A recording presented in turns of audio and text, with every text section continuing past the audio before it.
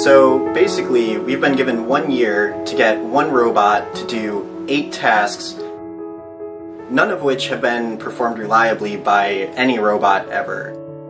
We got involved with this challenge because it's critical of trying to do disaster response and humanitarian assistance. There are 8 other university members in our team across the United States and from Korea.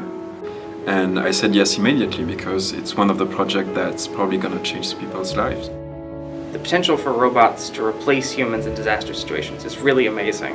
I grew up here in New York, and I think people who are from here have very special appreciation for the job that first responders do. Because human lives are very valuable. It means a lot, I guess, that we're actually doing something that can be applicable to the real world and something that can actually change the world for the better.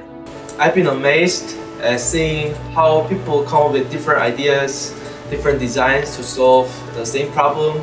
But it's also been really impressive and inspiring just to see how crazy and amazing all the teams are that have been involved in this challenge. So in this regard, win or lose, I feel very excited and very fortunate to be involved in this competition.